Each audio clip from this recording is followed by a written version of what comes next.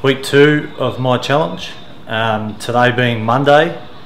During my gambling stage was a very rough day. It was a day where you'd had a weekend of gambling, feeling really flat and what am I going to do? How am I going to find money? Monday was about how to rustle up some money to pay some bills and put food on the table and that for my family. These days, weekends are spent with my family, stress-free, able to enjoy that time.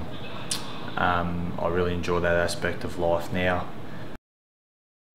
Diary entry for today is about the flow-on effect that my gambling has on my family, especially my children. You always think about, how it affects yourself and the shame and the guilt that you have, things you did and the financial, pressures that you brought upon yourself and how you harmed yourself. But the flow-on effect of that I see on a daily basis is the effect that it has on my wife and now my 2 children. There is a feeling sometimes that maybe, they'd be better off with a different parent or a different husband. I think about, one big win will solve all that.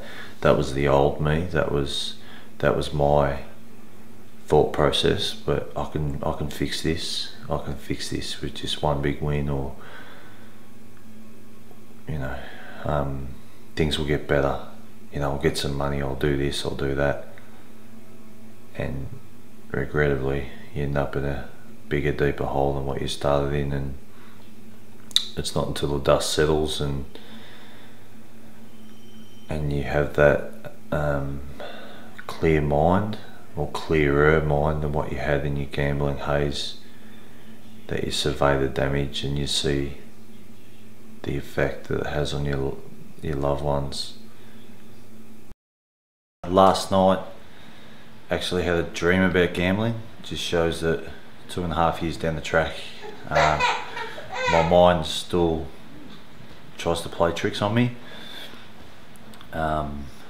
The whole process of gambling, and I found myself in a TAB in the dream, and that's just a sign that I'm never too far away. I'm only one bet away from being back down the same destructive path.